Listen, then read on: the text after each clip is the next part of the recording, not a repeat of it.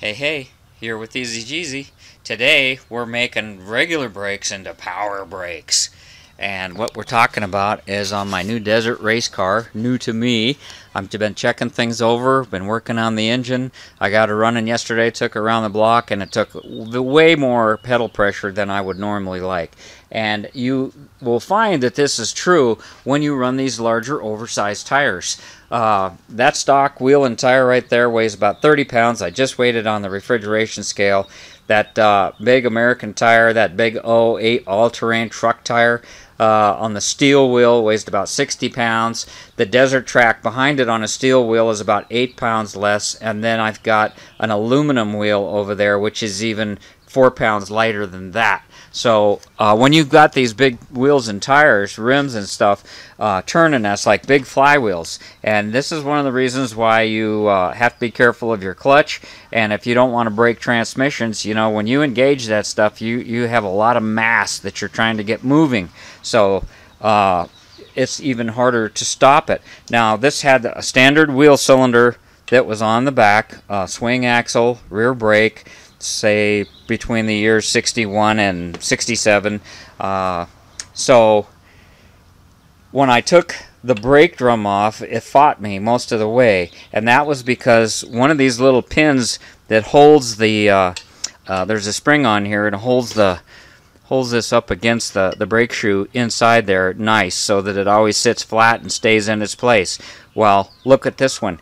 Look at that end right there. That's supposed to be straight. It's not supposed to have a dog leg in it like that. That's supposed to be straight.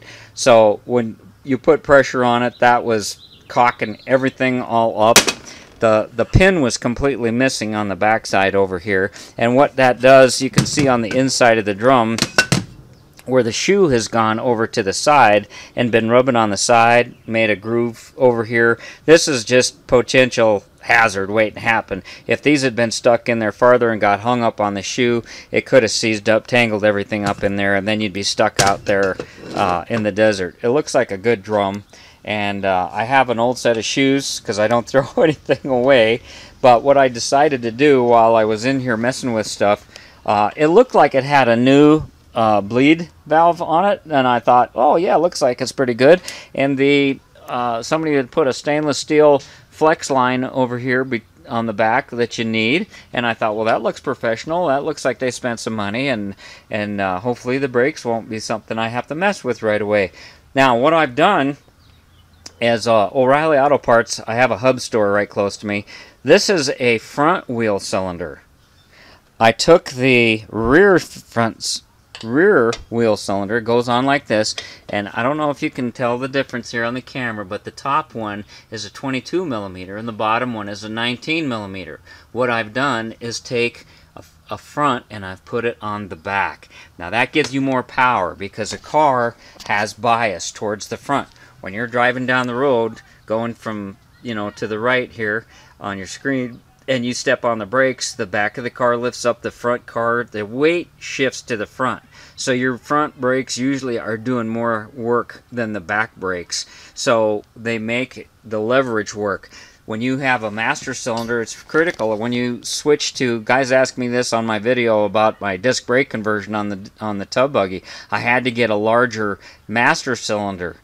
Small master cylinder, large brake cylinder gives you a lot of power. Now this is an aftermarket pedal assembly. It's a Neo pedal assembly or something. I have no idea what it is, but I did press on the brakes and they sucked. So I like them to work a little better, and in the future I might add a cutter brake. But I'm trying to keep this low dollar as I can right now. I haven't decided whether I want to keep this car. It looks like a lot of fun, but I'm already having issues as far as where I'm going to keep this thing, and whether or not I'm going to enclose this trailer or you know, what I'm going to do. So I don't want to get off on a jag. This is about brakes here.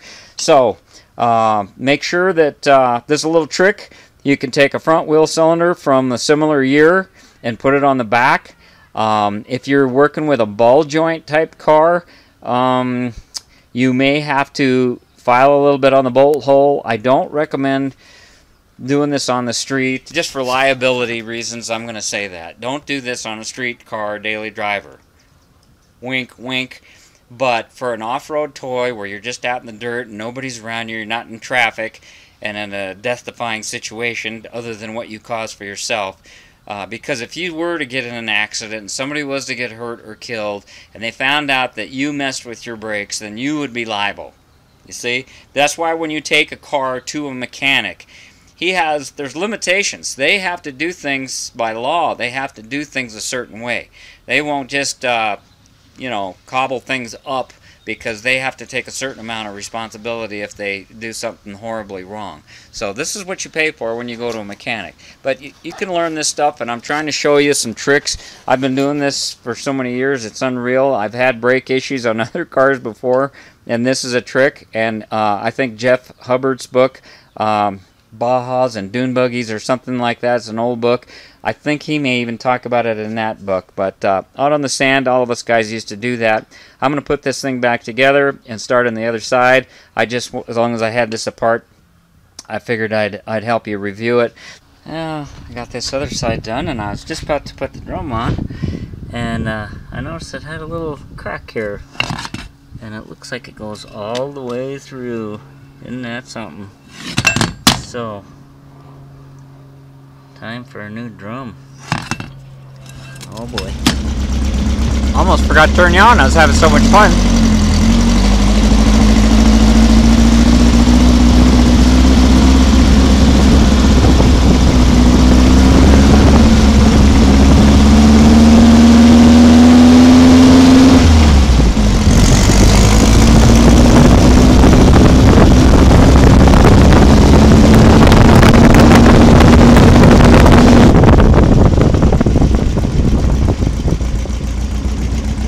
Move that pedal to me or the seat closer, one or the other.